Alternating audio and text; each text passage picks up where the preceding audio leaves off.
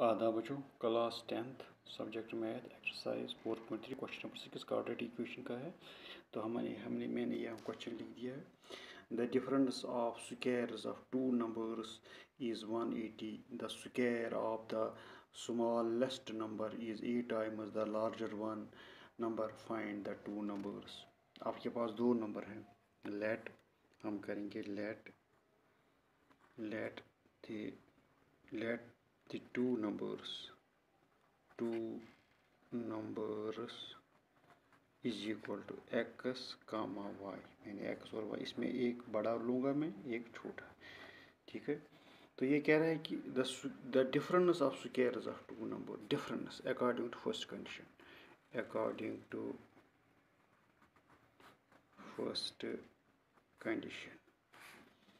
First condition क्या? शाबाश, according to first condition difference गई फ़र्क, x square minus Y square is equal to 180। ये पहले ही बता रहा है क्या?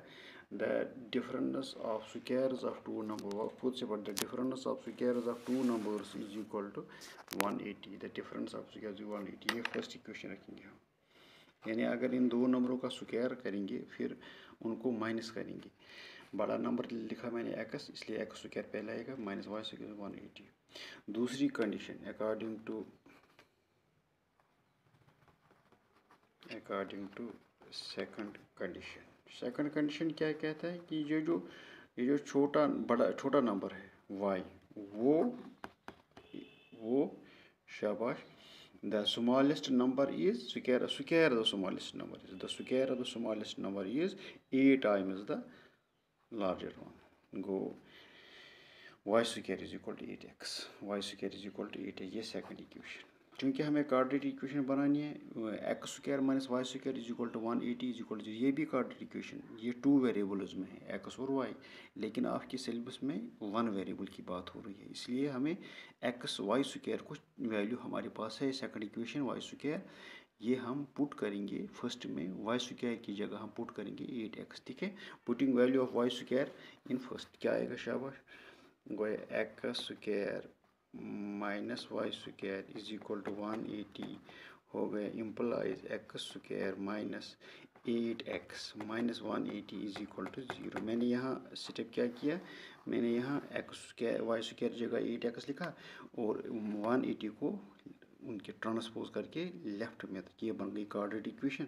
अब आपकी मर्जी है कौन सा, यहाँ कंप्लीटिंग द स्क्वायर मेथड भी, फैक्टराइजेशन भी, स्प्लिटिंग क्वाड्रेटिक फार्मूला यहाँ लिखेंगे हम। a is equal to 1, b is equal to -8, c is equal to -180। ठीक है, अब यहाँ लिखेंगे हम x इज इक्वल टू, शाबाश, minus into -8 plus minus under B square, -8 का स्क्वायर आपको फार्मूला पता है, -4 into 1 into -18 is equal to, शाबाश, इज इक्वल बटा 2, 8 2 1 2, गो x is equal to 8 plus -8 plus under, ये हो गया 64 प्लस ये आएगा, ये जब हम माइनस हो गया प्लस, ये आएगा 720 ज़रब करके डिवाइड बाई 2। ये x is equal to 8 plus minus under, ये किसका टोटल कितना बन जाएगा?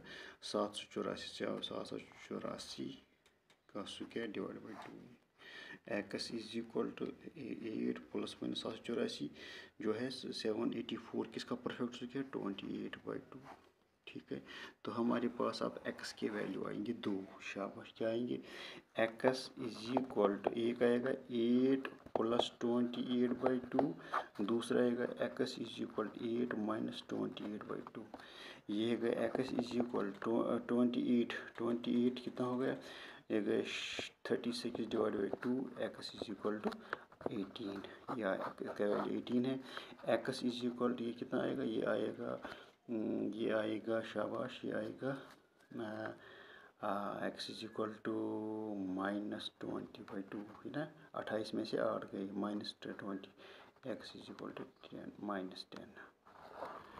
अब आपको क्या काम है? अब आपको ये देखना है कि x 18 भी निकला, x -10 भी निकला। हम करेंगे ये वैल्यू जो है x का, पहले हम ये माइनस कर देखेंगे। पुटिंग वैल्यू ऑफ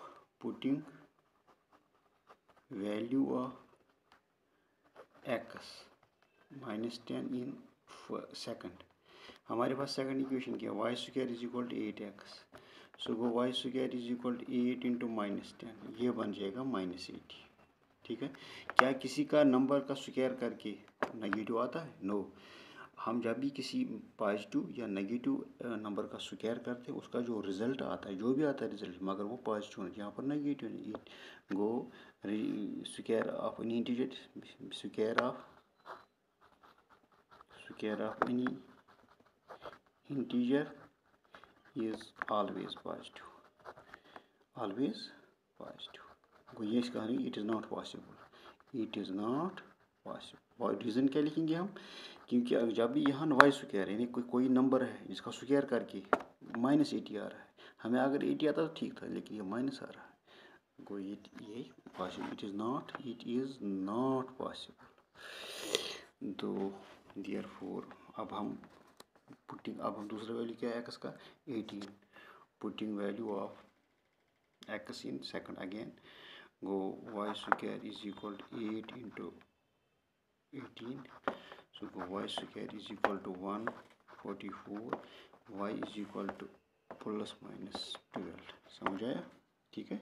यानी एक्स का जो वैल्यू निकलेगा, अब एक्स का वैल्यू निकलेगा 8। एक्स का हमने दो वैल्यू निकली है, -18 और उसमें, लेकिन हम -8 को -10 को रिजेक्ट किया क्योंकि वो पॉसिबल नहीं है। अब यहाँ पर जो है, यहाँ पर क्या है हमें, Y square is equal to 144, Y is equal to, जब स्क्वायर रूट आएगा ये +-12, यानी वाई के दो वैल्यू हो जाएंगे 12। ठीक है। तो हमारे पास देयरफॉर नंबर्स, अब हमारे पास नंबर्स क्या हो सकता है, हमने क्या रखा था, ये नंबर क्या हमने क्या निकाला, जो एक्स या तो 18 होगा या तो 12 होगा, या तो 18 होगा या तो -12 होगा। यानी एक्स जो है ये 12 भी हो सकता है, माइनस भी 12। ये वाई जो है ये दो नंबर हैं, 12 भी और -12 भी, पॉजिटिव 12 -12, क्योंकि प्लस माइनस, क्योंकि 144 किसका परफेक्ट है, ये +-, go why is equal to 12 तो -12, दो वैल्यू। यानी एक नंबर 18 भी हो सकता है, 12 भी हो सकता है, एक नंबर 18 भी हो सकता है, -12। These are the two numbers.